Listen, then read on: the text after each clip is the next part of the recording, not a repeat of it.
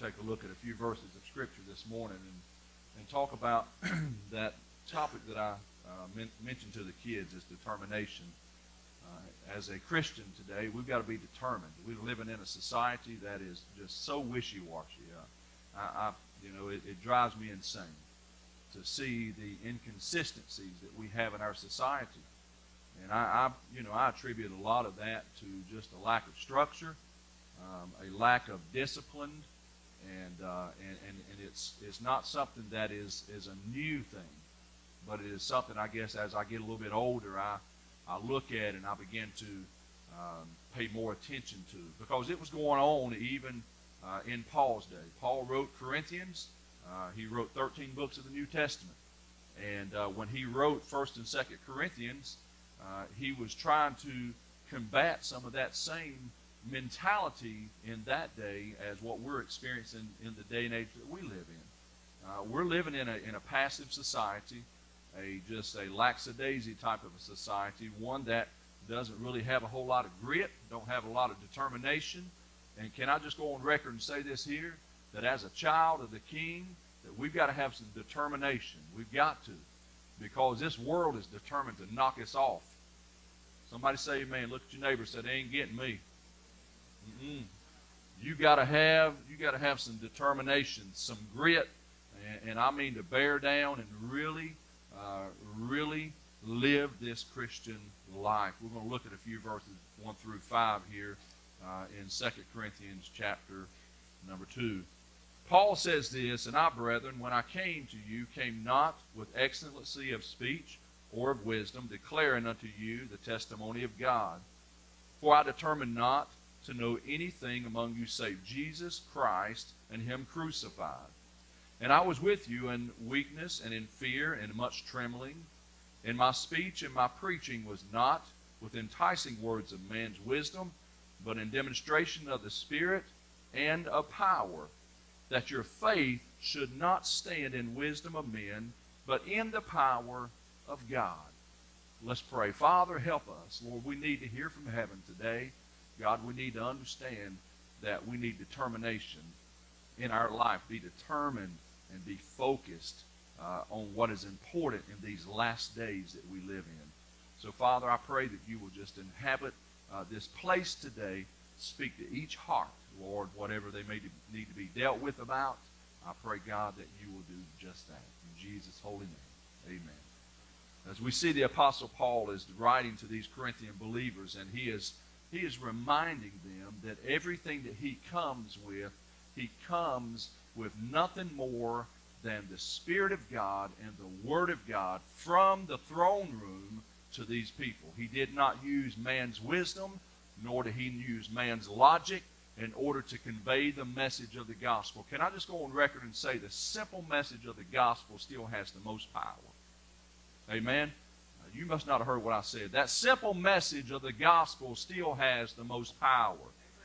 It doesn't take the bells and the whistles to get someone saved or bring them to the place of repentance in their life. As a matter of fact, many times in Scripture, all that they would stand and preach is Jesus crucified, resurrected, ascended back to heaven, sitting on the right hand of God the Father, making intercession for you and I, and people would fall on their face. As a matter of fact, on Pentecost, there were about 3,000 that were born again through a simple message that Jesus loves them. And Paul was reminding them that I come not with anything except the message of the gospel to lead you in your faith walk. See, why was it that he needed to convey that message to them? As you look in the Scripture here, as you see the context of what has taken place, you'll understand that there was a lot of adversity in this region. The Corinthian believers were inhabited by a lot of different false religions that were coming in, and that because they were a port city. A port city brought in all types of different nationalities of people, and with those nationalities of people come their religious philosophies. So the Corinthian believers were bombarded at this time with a lot of outside influence, and Paul was reminding these people, the message that I brought to you was a simple message. It still has power. Get a hold of that. He's saying, I'm determined to share the gospel with a lost and dying world. Say, preacher, what does that mean for us today? That simply means this, that you and I have the authority, not only the authority, but we have the right and the responsibility to do just as the Apostle Paul did. You are bombarded as well in this world. If we think about it, we're bombarded by lots of different things, lots of outside influences, lots of people's philosophies. And we've got to be determined to stand on what is true and what is faithful. Look, you've got churches today that are watering down the gospel. You've got preachers that are preaching from the comic books. I mean, it might as well be, because their messages don't have any power. I mean, you've got singers that are singing about things that's far from God. Let me share a story with you. I had a phone call probably a couple months ago of a guy who was promoting a singer. Let me just share this with you. And he's promoting this singer, and he says, "You like Southern gospel music?" I said, "Sure we do." He said, "Well, this singer, he is from this area here. I won't call his name." He said, "You ought to bring him to your church." I said, "Well, I don't know nothing about him, never heard his music." He said, "Well, he sings a lot of country gospel." I said, "Well, okay, that's fine." He said, "You know the difference between country gospel and Southern gospel?" I said, "No." He said, "A steel guitar." I said, "Well, okay, whatever you say." So he sent me to his website, and I get on this website, and I begin to listen to his music. He said nothing about Jesus in at least 3 of the songs that I listened to. And one of the songs, he mentioned the name of Jesus one time in passing, but yet they slap a label on that stuff and call it gospel music. Let me tell you what the world's trying to do. The world's trying to pervert anything that is godly. They're trying to water it down. And you say, well, why are they doing that? It's because the influence of the world. It's the influence of the devil. The pressure that the devil and the temptations that the devil puts on people to build churches and to build their reputation. They're all the time pushing and promoting themselves. And what winds up happening is that the gospel message, that simple gospel message, gets distorted. Paul said, "I'm not going to distort the message." He said, "I'm going to stand on the truth of the Word of God." He said, "I didn't come with anybody else's philosophies. I didn't come with enticing words." He said, "I didn't come with any of those things, but yet I came with the message of the gospel." Now, I think about that, and I thought about how that the Apostle Paul, he was a man that was determined in his life. He was a guy that even before salvation, before God met him on Straight Street, he was determined to destroy anyone who was a Christian. I mean, he went out and he persecuted and killed and martyred many of those that were considered Christians. He was a guy that was determined to stand against God. But see, something happened in his life. God showed up, blinded him on Straight Street, got his heart right with God. And I tell you what happened. Then he became determined to lead as many to Jesus Christ, regardless of what anybody else thought about him. You got to understand who Paul is. Paul is a figurehead in that Jewish community with a lot of authority and a lot of respect, and all of a sudden now he's flipped sides. Paul also said, you know what? He said, "I'm a chief among sinners." He realized who he was. He realized that his life and his heart was desperately wicked outside of God. And there he became determined after salvation to give everything that he had to leading people to Jesus Christ. You know the problem that we as people oftentimes have? When we get a little bit of adversity in our life, we roll over and we play dead. We get a little bit of adversity in our life, and we decide it's just not worth it. Hey, let me say this here. If Paul would have decided that, we wouldn't have had the 13 books that he wrote in the New Testament. I'm sure God would have brought somebody else along to get that done, but it would not have been the Apostle Paul if he'd have said, "You know what? I don't think I want this whole Christ thing now that I've got it here. I think I'm just going to go back to what it was. I'm just going to let everybody think, hey, that was just a fluke. I was trying to get in this thing to mess some people up. And maybe I can just do it that way, and maybe people won't realize I've really been born again," but that's not the Apostle Paul. The Apostle Paul said, "This thing's worth it. It's worth it. Jesus changed my heart." Hey, if Jesus has ever changed your heart, you'll know that it's worth it. And you'll become determined. I looked up that word determination. And you know what that word means? It means to be decisive. It means to be resolved. It means to be firm. It means to be steady and bold. You're going to have some determination in your life to walk and to travel this faith walk. And if you're just going to be wishy-washy and let the waves crash across the bow of your ship and you get washed across and just decide this thing ain't worth it, hey, listen, you're missing out. God wants for us to be determined in our walk with Him. I think about some folks in Scripture that were determined to do what was right. Think about Joseph, how he was in Potiphar's house, as he was in Pharaoh's house there, and as his Pharaoh's wife came along and tried to entice him into a sexual relationship that was wrong. You know what he did? He said, that's not right. He said, I'm in this man's home. He has been good to me. He's taken care of me. Not only that, I'll dishonor my God. He said, no, that's not going to happen. So he runs out, and long story short, he's accused of something he's not guilty of. He did not back up. He didn't bow. He didn't bend. He didn't cower. As a matter of fact, he said, my God's still able.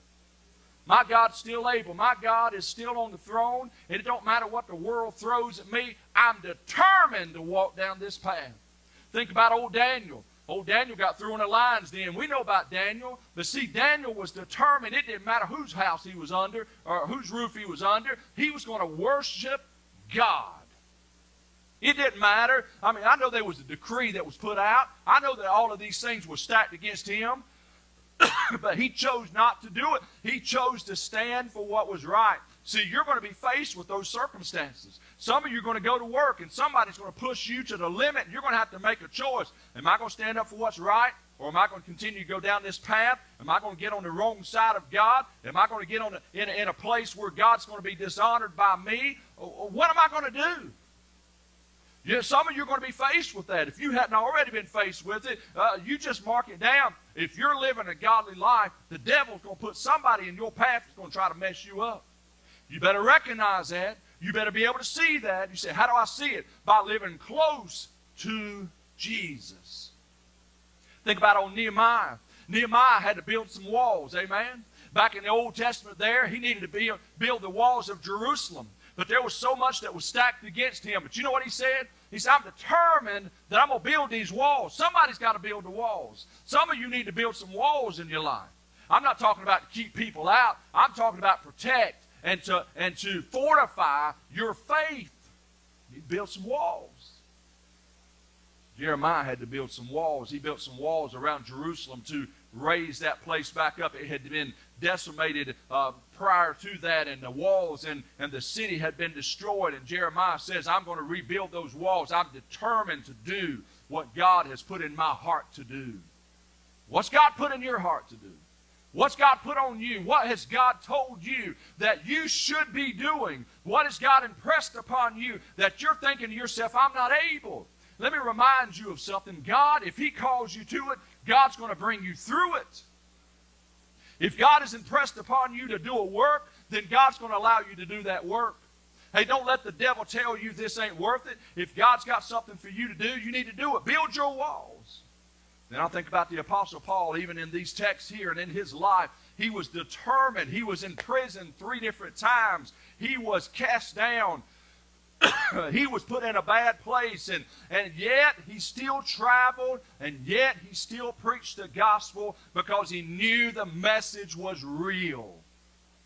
I'm convinced that there are many in the church, and I hesitate to call them Christians because they don't really truly believe the message of the gospel.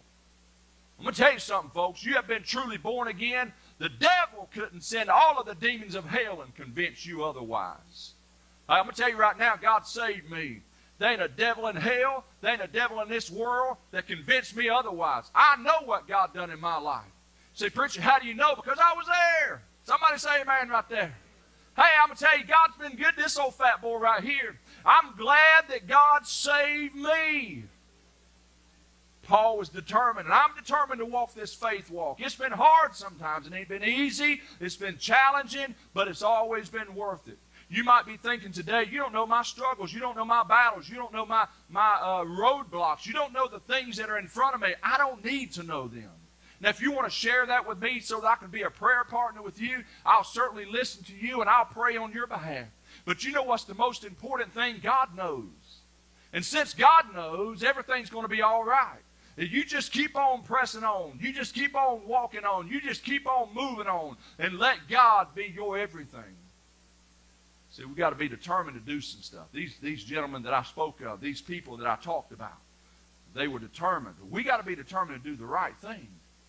We got to be determined to please God rather than please ourselves. See, we got to make our mind up that we're going to please God rather than pleasing us.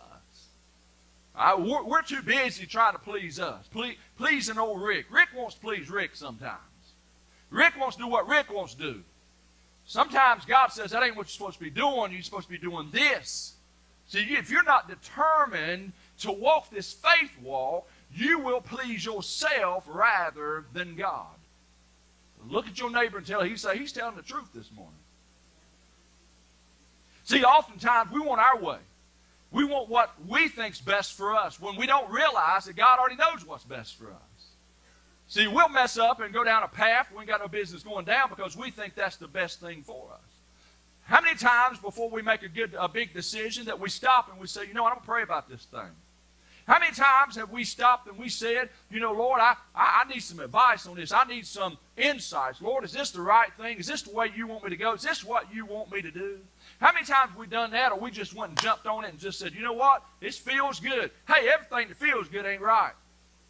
Amen? Everything that just feels good ain't right. We got to make sure we're pleasing God rather than pleasing ourselves, and we got to make sure we're not doing it our way, but yet we're doing it God's way. And we got to be determined to make these efforts in our life not to do evil, even though we know better. Oh, preacher, I wouldn't sin if I knew it was sin. You're telling a lie. You're telling a lie. Look at your neighbor. No, don't do this. I start saying, look at your neighbor and say, I lied. Don't do that. Listen, you got to make sure not to do evil. Evil is anything that is transgressing against the very nature of the holiness of God. You've got to make sure that you're not transgressing against the very nature of the holiness of God and doing things that are evil. I mean, you say, well, what is the evil things that we speak of? What is it that you're talking about? Let me just say this here, that evil, it can be a lot of different things.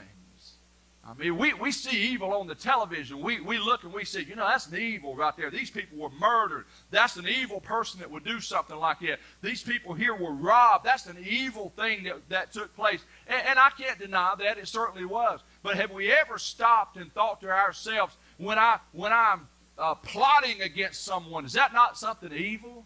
When I'm telling lies on somebody, is that not something evil? When I'm coveting over somebody's stuff, is that not something evil? Look, evil shows up in a lot of different ways. Let's don't just classify evil as the big things of life, but let's recognize evil as sin. You begin to put it in that perspective, it'll change your ideas and your mind about wanting to participate in the things that are evil. If you love God, you're not going to want to sin. I'll go on record and say that. If you love God, you're not going to want to sin. Yet you're going to want to please Him. If today my wife, if I never did anything for her, or if I never participated in her life at all, do you think that she would know that I love her? You can say you love somebody all you want, but until you prove it, it's nothing more than lip service. You can tell God all you want, I love you, God, but until you do something about that, it's just lip service.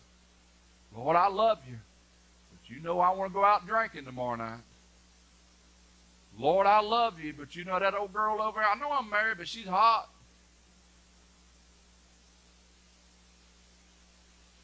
I'm telling the truth. Y'all know I'm telling the truth. Lord, I love you, but I'm going to tell this lie because it's going to benefit me. Look at your neighbor and say, he's telling the truth.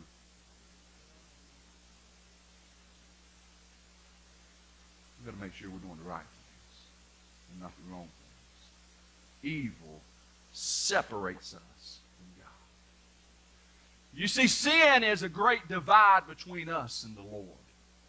We got to be determined not to be that person. We got to make sure that our determination has virtue. Our determination has virtue. You say, what is virtue? That is being an upstanding person. If I'm a virtuous person, I'm someone that you can look at, or you're a virtuous person, you're someone that somebody else might look at and say, you know what, they are the real deal. I can trust them. I can tell them things. I can be a part of their life and not worry that they're going to come back and do something that is evil against me or to hurt me. Hey, listen, you got to be determined to be that type of a person. Say, preacher, I don't want to be that type of person. You don't know the people I live with. You don't know the people I live around. You don't know my family. You don't know my friends. You don't know the people I sit on the pew with.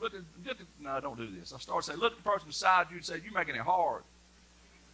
No, don't do that. Don't do that. We've got to be virtuous. We've got to be people who are determined to do what's right.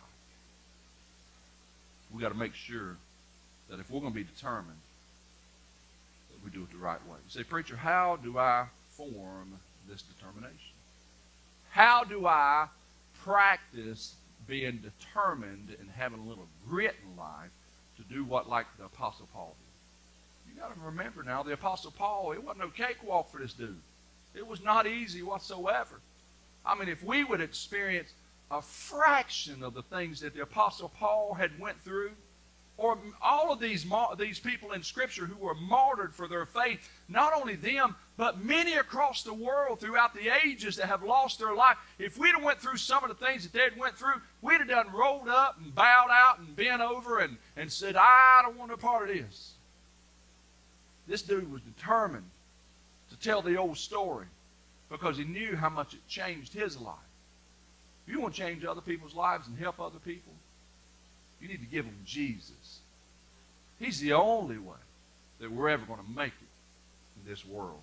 The preacher, how do I become determined? How do I do it? First of all, you've got to have the Word of God hidden down in your heart. How many times have we taken our Bibles and maybe brought it to church, and then we have to search for it on Sunday night or Sunday morning before we get here because I can't remember where we put it? Somebody say amen. You said amen. I know you're the one giving. I mean, I bring light to that, but it's the truth. How many times we have we just failed to even read the Word of God or even think about God's Word? Yet we're going through difficulties in our life and we think, oh, woe is me. Have you consulted the book? Have you went to the Word of God and see what God says about your circumstances? Have you not done that? If you haven't done that, then shame on you. You ought to be doing that. You say, well, preacher, I want to be determined. You're going to have to get in the Word. You've got to get into a prayer life. I mean, a consistent prayer life as a prayer warrior, not just for yourself, but can I encourage you to have a prayer life of intercessory prayer for others? Can I encourage you to think of somebody else above yourself in your prayer life? Say, preacher, what about my needs? Here's what I've learned as a preacher, as a Christian, as a prayer warrior. Here's the things that I've learned.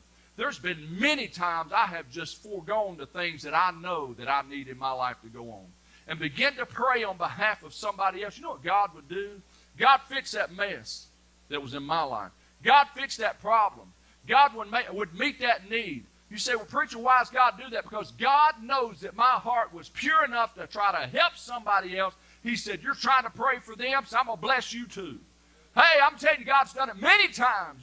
You want the blessings of God? Have an intercessory prayer life. Be a person who is a student of the Word of God. Be faithful to your church attendance. Be faithful to your family. Be faithful to your God. Be faithful to your friends. Be determined to be the best Christian that you can possibly be. You say, preacher, how can I be a great Christian? You're going to have to surrender your life and let the Lord of heaven take complete control and walk you every step of the way.